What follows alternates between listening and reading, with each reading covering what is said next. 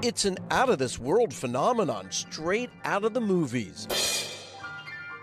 A large hunk of space junk about 40 feet long and 10 feet wide, headed for a crash landing on the surface of the moon. This is really about the best place that a piece of junk like this could have gone. Space expert and amateur asteroid tracker Bill Gray was the first to spot the rogue flying hunk of metal.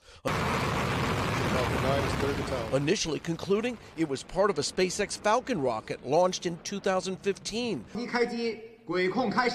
But now, according to NASA, it's actually part of a Chinese rocket launched a year earlier.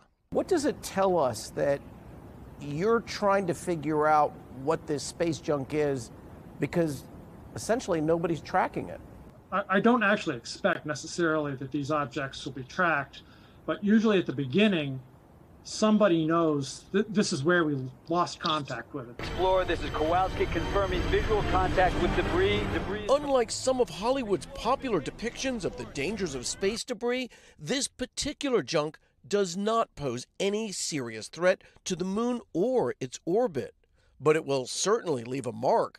The impact will shoot moon dust for hundreds of miles in every direction and carve out a brand new moon crater expected to be up to 60 plus feet across.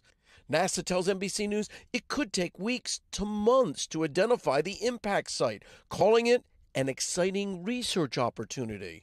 Learning about space and the solar system is 9-year-old Reagan DeAndrea's favorite hobby. His mom, Brianna, says at first Reagan wondered if the crash may affect tides here on Earth. So his first reaction was, well, wait, what's going to happen to the water? Is that going to affect the water? And I was like, good question, buddy. I don't know.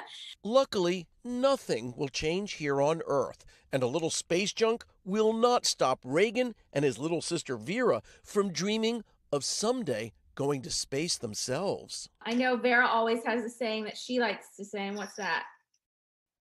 I love you to the moon. I love you to the moon.